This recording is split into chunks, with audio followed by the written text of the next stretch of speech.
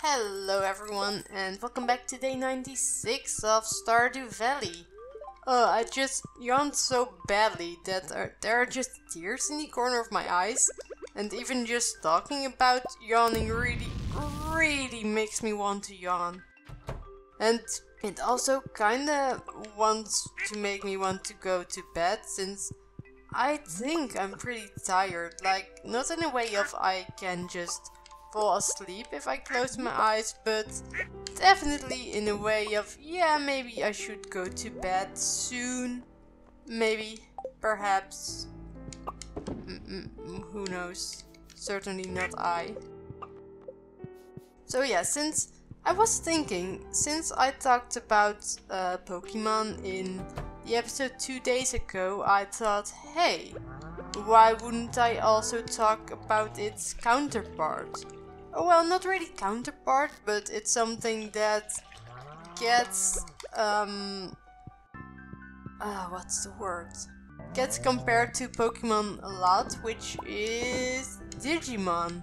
And let me tell you, okay, my personal opinion is they're both good in their own rights.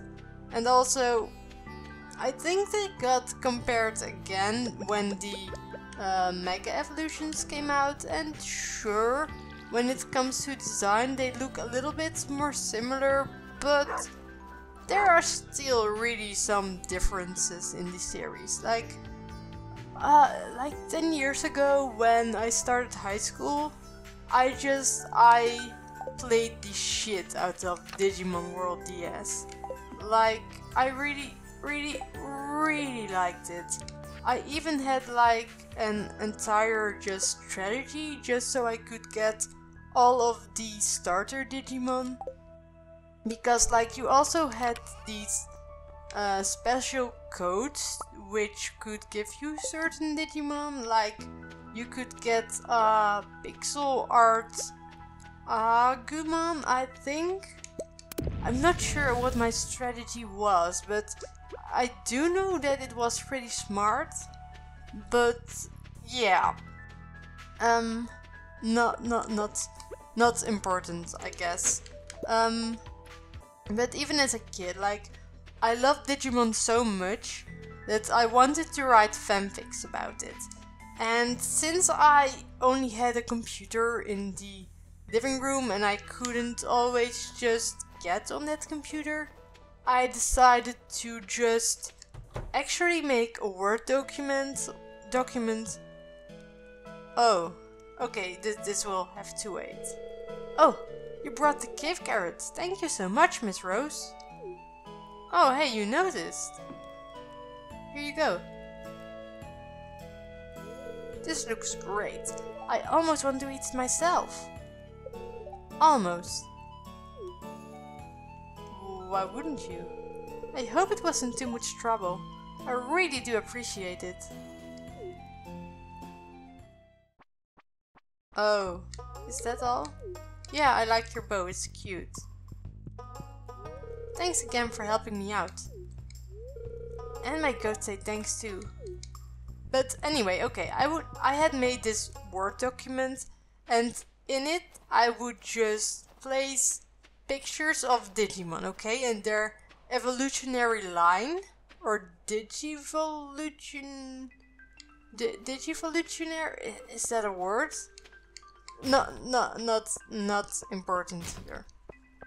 But like, I had just placed the lines and the attacks that the Digimon had just copied straight off the wiki, and I would print those pages out, so I always had a description of their attacks and a picture of them, so I could use that as a reference for the fanfics that I wrote, instead of having to constantly look it up on the computer, because obviously I wanted to write on paper, because who doesn't do that?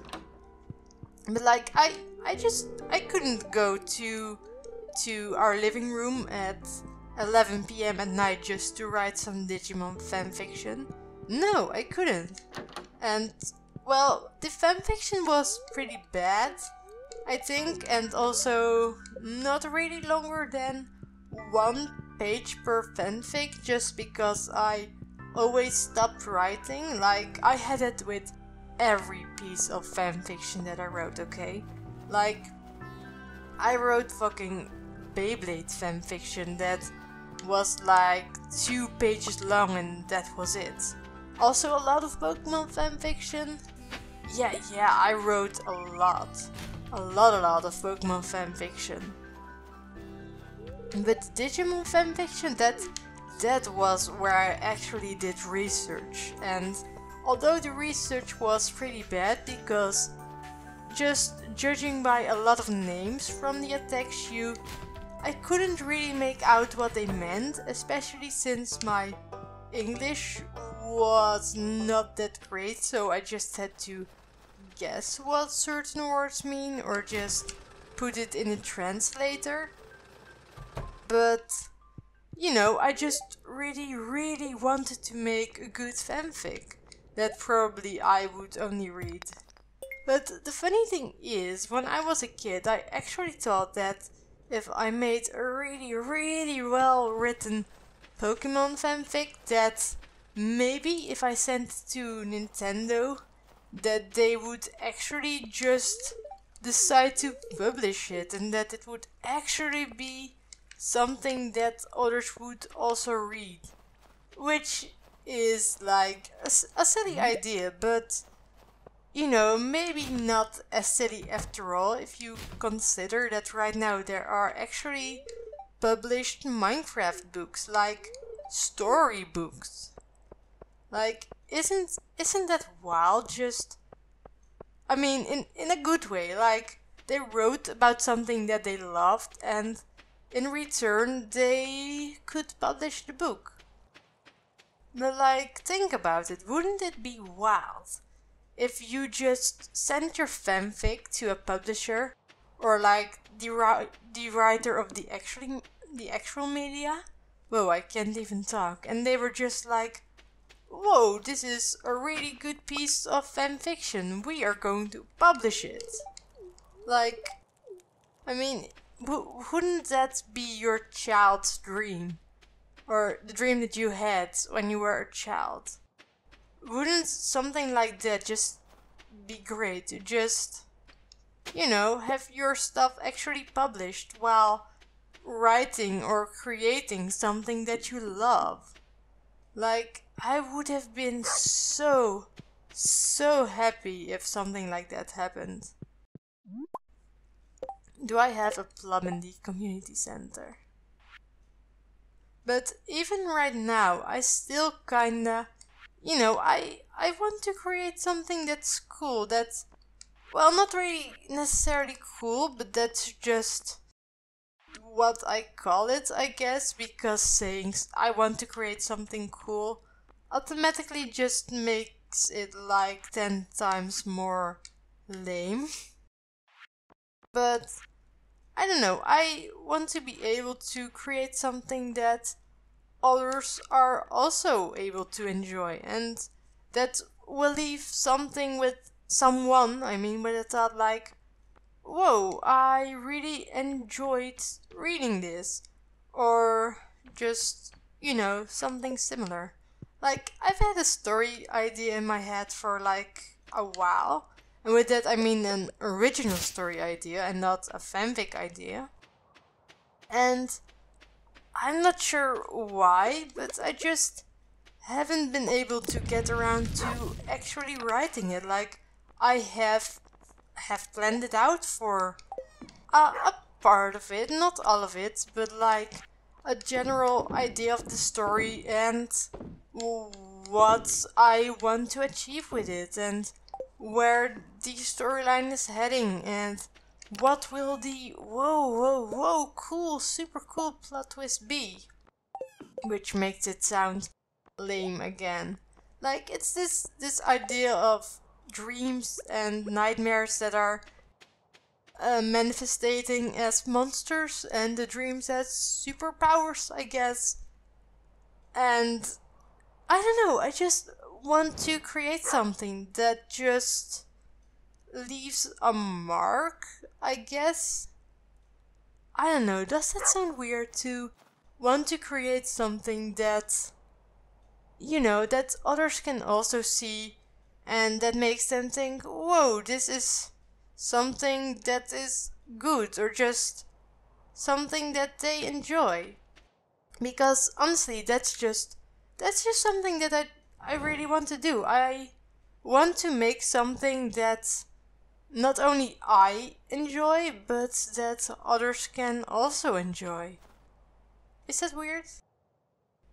I don't know. I mean, that's also something that I am trying to do with my videos. Just, I want to try to make something that others can also enjoy. I mean, smiling is something that I think is pretty important.